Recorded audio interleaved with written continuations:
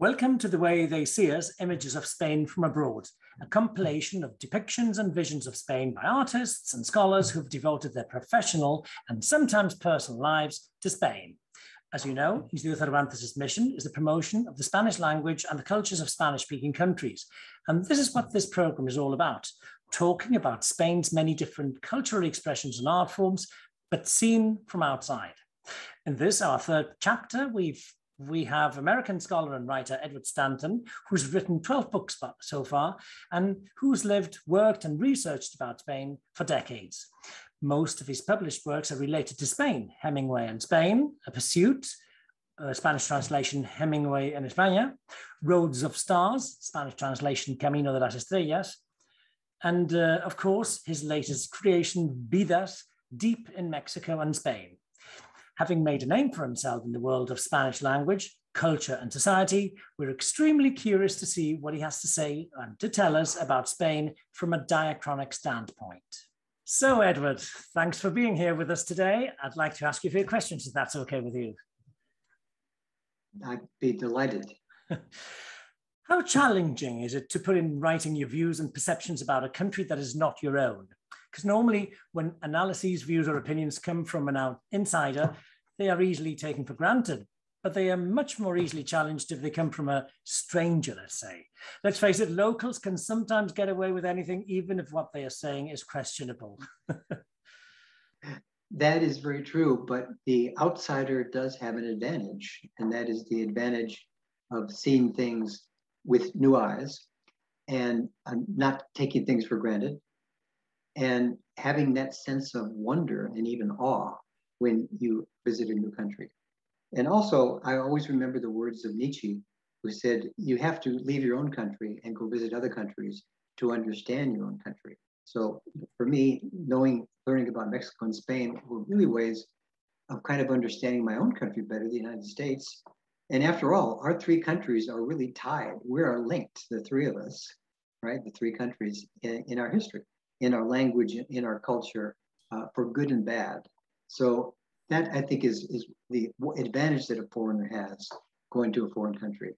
And that's the reason, Richard, why good newspapers like the New York Times and others, as far as foreign correspondents go, they only let foreign correspondents go to a given country or to a given city like Madrid for a year or two. And then they pull them out because they want them to have that kind of objectivity and not go native, not identify too much with the people there. So definitely the first arrival and the first impressions are always very important. Okay, so in your latest book, Vidas, Deep in Mexico and Spain, which is, by the way, fascinating and highly recommended. For those of you listening, make sure you get a good read of that because it's amazing. What led you to make Spain and Mexico the focus of your attention?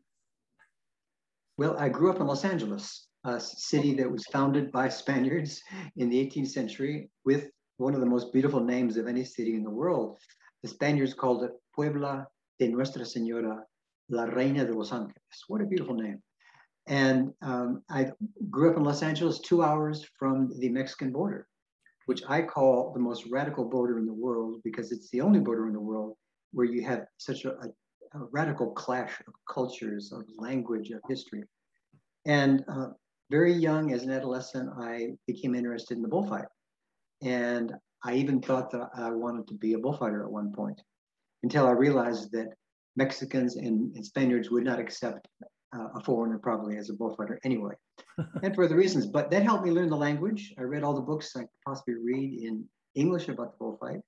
And then I started reading books in Spanish without knowing the language very well. But when you have that kind of motivation, you learn things without even much effort. I learned much more that way than I did in school. So growing up in Los Angeles, which, by the way, has more Mexicans in it than any city in the world except Mexico City, more than Guadalajara, more than Monterrey, etc., it was natural for me to be fascinated by both Mexico and eventually by Spain. So was Spanish as visible and audible basically in Los Angeles in those days? I mean, as it is today?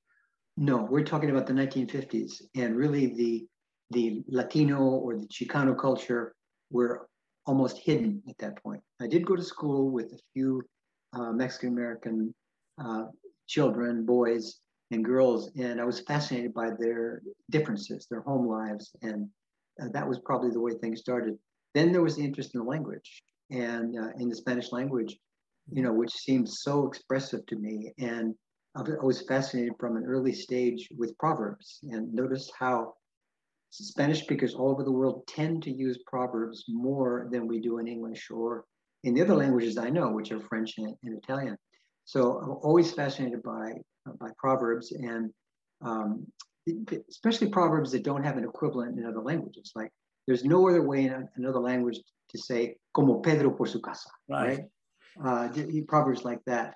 Or in my first trips to Spain in the 1960s, still during the Franco era, I was staying in terrible, very cheap hotels and pensiones de mala muerte. And I learned very quickly the proverb, a mala cama, colchón de vino. Yeah, it is true that when I was reading your books, I mean, you always resort to these proverbs and you explain them in detail. So it's interesting because some of them I hadn't even thought about myself. I just used them and I just never had time to sort of think about the exact content or meaning of them, but that was interesting. Now, since you mentioned Spain, you've devoted most of your adult life to Spain and Mexico, but I suppose the first question should be, why Spain? Because I mean, Mexico and Los Angeles, okay, I can see the why, but I can't see the why for a faraway country like Spain. Right. Yeah, it couldn't have been any farther away as long as I was in the United States. But after all, the name Los Angeles was given by the Spaniards. The name of the state, California, is a word that was invented by a Spaniard in the 16th century named Montalvo in a novel of chivalry, una novela de caballerías, right? California meant cálido, caliente, forno, horno, right? Yeah. And it was kind of a paradise. And so there was that background. But then the interest in the bullfight and the language had to lead me eventually to what used to be called La Madre Patria, to Spain. So I made my first trip in 1964. It was November. I had this image projected of Spain as really being sunny and warm. And basically the image of Spain that was projected and is still projected abroad is the image of Andalusia, not El País Vasco and not Asturias or Galicia. Yeah. So I did not have enough clothes. I was cold. Because I had this stereotypical image of Spain. And I look back on that and I see how naive I was. Right, yeah. You do talk about Galicia. That I seem to remember about that in the book. And I was just thinking about that you weren't properly clad for the occasion. So that's Spain also, isn't it? Yes, okay. Yes. So from the perspective of an American reader, writer, traveler, researcher with a wealth of experience in Spain, how can you compare the way Americans and Spaniards view and value the following concepts? Let's see. Time. Time is precious in Spain, and especially the time that is devoted to doing nothing, namely an ocio, right? And my first impression in Spain was, why are all these people in a rush? And I would often see people rushing somewhere, and then I'd see the same person later sitting on a park bench, smoking a cigarette, enjoying the sunshine, or sitting in a bar drinking a coffee. So I think in the famous the old saying or the old toast or brindis, salud, amor, pesetas y tiempo para gastarlas. El tiempo is the most important part there, right? And I remember, Richard, in my first trips to Spain, there were so many blind people in the streets, especially those selling lottery tickets. Mm-hmm. And I can still, in my ears, I can still hear the ringing of para hoy, right? And that always seemed to me kind of a carpe diem, right? Seize the moment right now, today. And then this sense among Spaniards that you have to enjoy time and squeeze it dry, and especially time when you're not working, which leads to the other topic that you mentioned, I believe, and that is the work ethic. Right. You need to update that. That's the last saying you used with it, without us instead of pesetas, don't you? Now we're going to have to sort of review some of the sayings and update them, put them in perspective to the 21st century now. I think people will continue saying pesetas. And I remember talking to one of my friends and I asked him, do you miss the peseta? And he said, sí, echo de menos la pesetilla. That's good. Okay, second concept, work ethics. You know, some of the hardest working people that I've ever seen in my life have been in Mexico and Spain. On the other hand, I think there's a different kind of mentality about work among many Spaniards. And let's talk about Spain. I remember a friend of mine who got a new job. This is probably 10, 15 years ago. Right. And I asked the normal question, how do you like the new job? And he looked at me as if I were from another planet and said, why should I like it? Of course I don't like it. I only do it because I have to, right? No nos gusta el trabajo, a ninguno de nosotros. And I just thought that was so strange because many Americans probably feel the same way, but they probably would not say it, right? I think this may have changed in the current time with globalization and with a consumer society and international companies and multinationals and whatnot. Right. But that was certainly my impression when I first got to Spain, and even much later. Okay. And the third concept I'd like you to compare, or well, to see how they compare them in America and in Spain, for example, friendship. You know, I live in the heartland of the United States, in the state of Kentucky, and yet most of my very best friends are still in the Spanish-speaking world, in Mexico, in Argentina, Latin America, and in Spain. I really think that the sense of friendship is very different and more profound in Spain. And in the United States, friendship between, let's say, two men or two women is often seen with a little bit of suspicion, perhaps, as being maybe unnatural, but not so much in Spain. And friendship in Spain and social life in general involves a lot of touching, physical warmth, and abrazos and this kind of thing. And I really have become a kind of abrazador, or that kind of person. My American friends call me a hugger, right? Because I've spent so much time in Spain. But yeah, I think there is a way to become a deeper friend and develop a friendship at a more profound level in the Spanish-speaking world, and that's certainly been my experience. And that's exactly the same, would you say, in Spain and in Mexico, or do you see a difference between them? I do see a difference between them. Yeah, I do see a difference between them. Maybe because I've spent a lot more time in Spain than I have in Mexico, and I have longer, more enduring friendships. But I don't think I would be able to.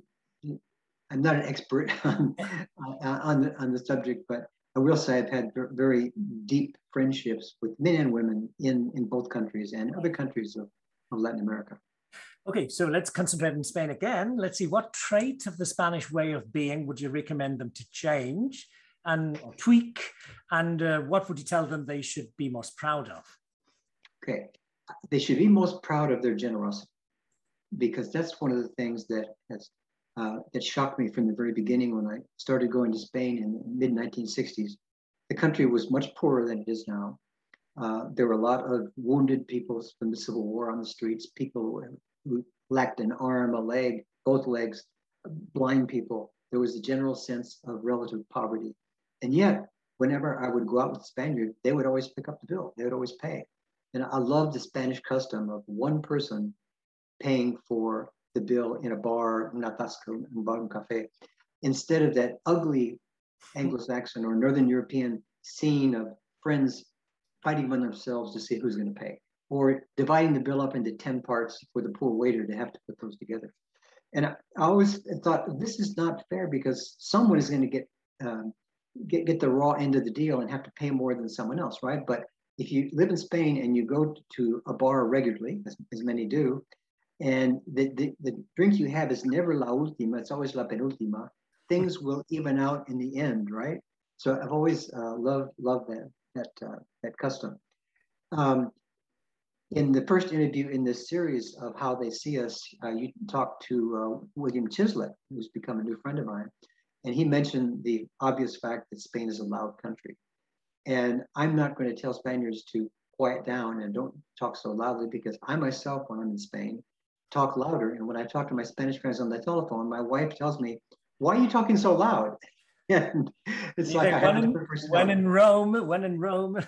That's right. And of course, it's unconscious, right? Mm-hmm. But I will say this, that because the noise level in Spain is often high in a bar, in a restaurant, or wherever, those Spaniards who know how to listen and to speak softly stand out. And it's kind of the contrast between the loudness of the general volume in the atmosphere and speaking softly. So that's something that I don't find in this country, where people tend to speak at kind of a more medium volume in general. Okay, so this is for the people out there listening or watching us right now. If you want to see all these concepts and these definitions and views in action, don't miss Vidas Deep in Mexico and Spain, Edward Stanton's latest creation, work of art, and an amazing read. Thank you very much, Edward. It was a pleasure. It's been a pleasure having you here with us today, and for taking your time to be with us. Thank you very, very much. Thank you, Richard.